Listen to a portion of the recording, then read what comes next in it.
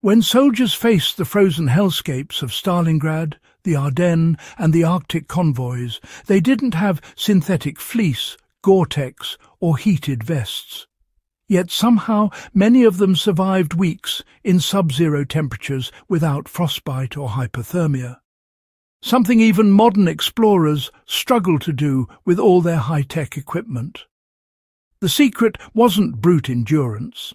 It was the World War II layering system, a precisely engineered set of clothing layers designed to trap heat, wick moisture, and maintain airflow. Built from wool, cotton, leather, and, well, a fair bit of ingenuity, this system remains one of the most effective methods of staying warm in cold conditions ever devised. And the best part?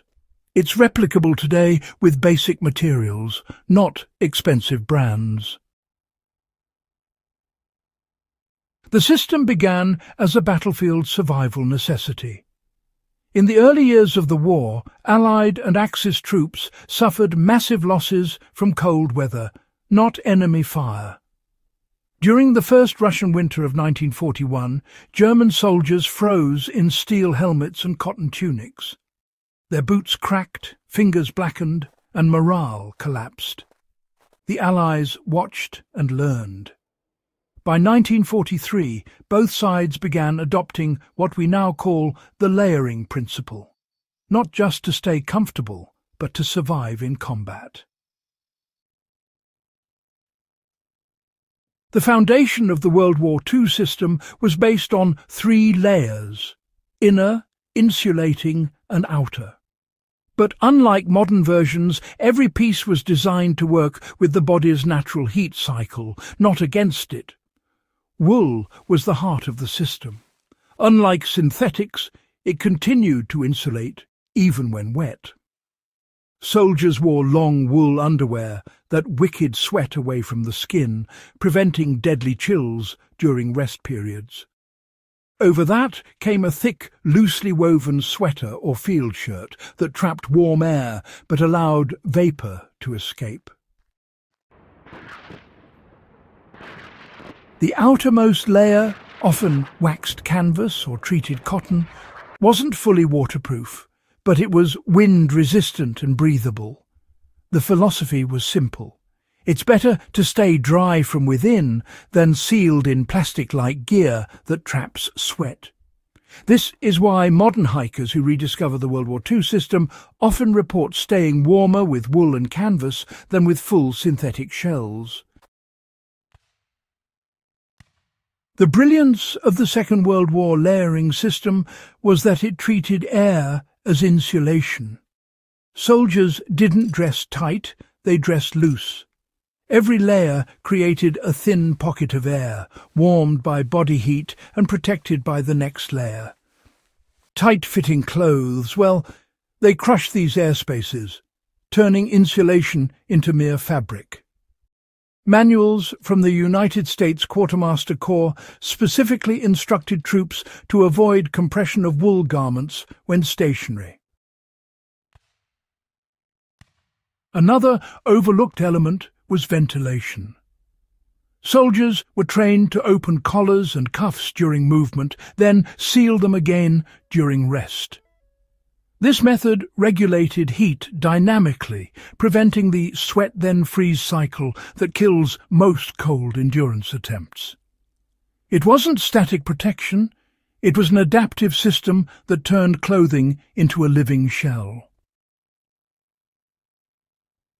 Modern cold gear often fails because it prioritizes impermeability.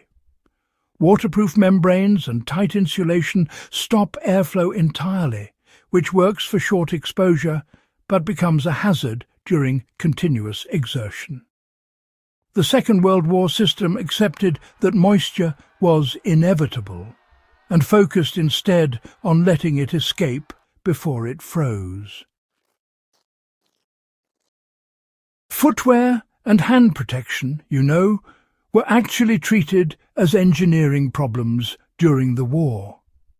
Soldiers found out that the body loses heat fastest through the feet, not so much because of exposure, but really because of trapped moisture.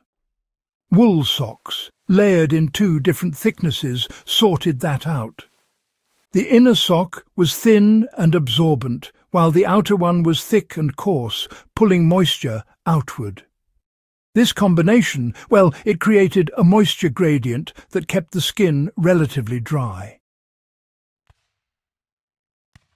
In extreme cold regions like Norway or the Soviet front, troops use felt-lined boots or reindeer-hide mukluks, which were copied from Arctic indigenous communities. The same principle was used for gloves, double-layered wool with a windproof leather or canvas shell. Nothing fancy, but it worked because each layer had its job: manage moisture, trap heat, and block wind.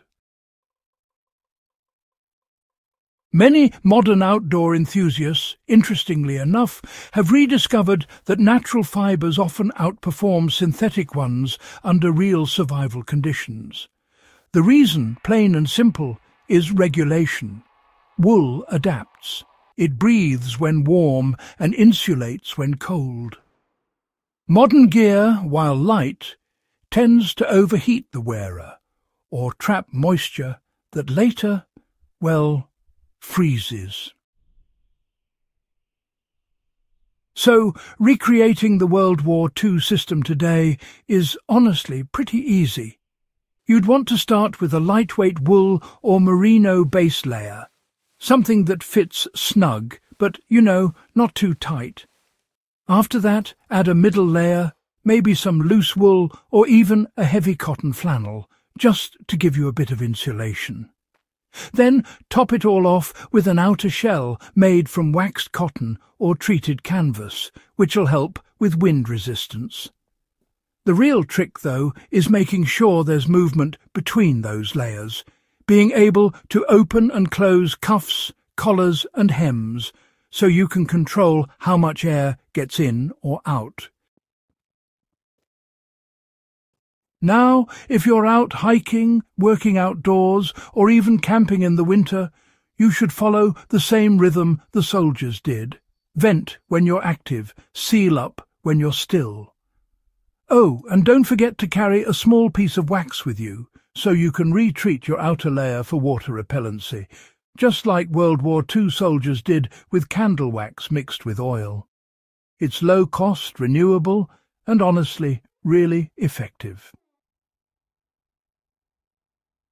The WWII layering system wasn't built by designers. It was refined by men who simply couldn't afford to fail. Their lives depended on staying functional in freezing weather while carrying heavy loads, often with, limited supplies.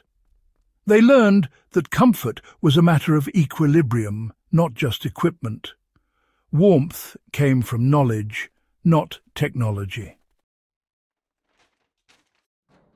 This philosophy translates perfectly to modern preparedness.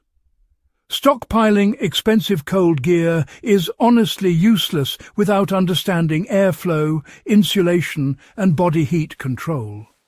In survival terms, your best defense against cold is managing how you wear clothes, not what you wear.